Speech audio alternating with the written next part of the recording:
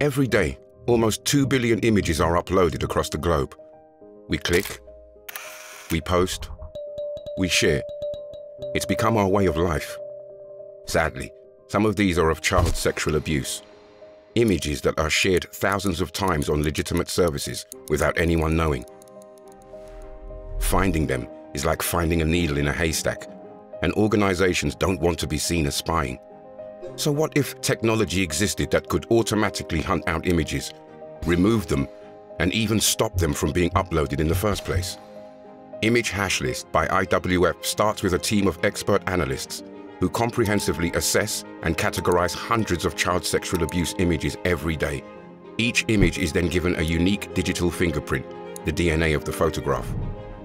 Organizations can then deploy a customized hash list and search their image library for matching images automatically, even if photos have been altered.